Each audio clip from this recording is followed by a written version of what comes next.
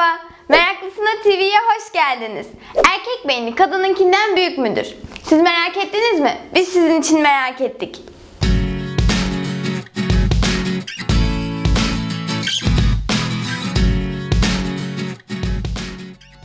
Öncelikle beyin büyüklüğünün zekayla hiçbir alakası yoktur. İnsanlarda yetişkinlerin beyinlerinin çocuklarınkinden, erkeklerin beyinlerinin kadınlarınkinden biraz daha büyük olmaları yalnızca yaş, vücut ağırlığı ve cinsiyet farkından kaynaklanır.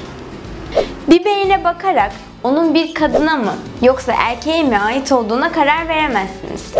Çünkü aralarında şeklen gözle görülür büyük bir fark yoktur.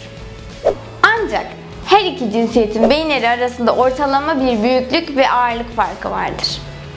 Kadın beyinleri erkeklerinkinden yaklaşık %10 daha küçüktür. Ortalama yetişkin bir erkeğin beyninin ağırlığı 1,375 gramdır. Burada unutulmaması gereken en önemli husus kadınların vücut ağırlığının da erkeklerinkinden %10'un üstüne... Ben orayı düzelteceğim şimdi.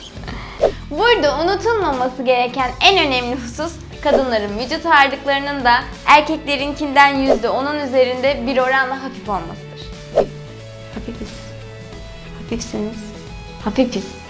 Yani kadının beyninin vücuduna oranı yaklaşık %2,5 iken erkeğinin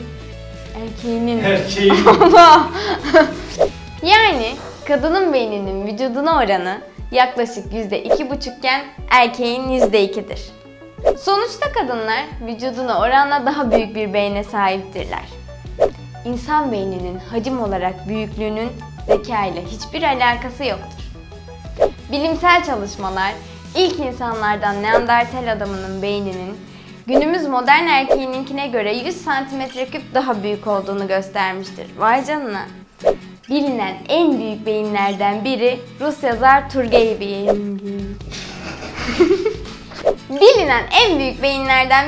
yazar Turgevye'ninkiydi ve 2021 gramdı.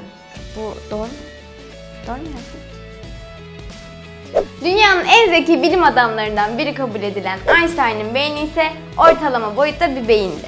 Yunus'un beyni ortalama 2270 gram ağırlıkta olup insanınkinden yaklaşık, burada tonlama hatası yaptım. Başla.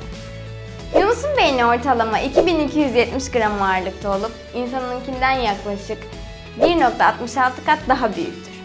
Ancak Yunusların insanlardan daha zeki oldukları anlamına gelmez. Beyin ağırlığıyla zeka orantılı olsaydı 5 kiloluk beyniyle fil, karadaki hayvanların hepsinden 9 kiloluk beyniyle balina tüm canlılardan daha zeki olacaktı.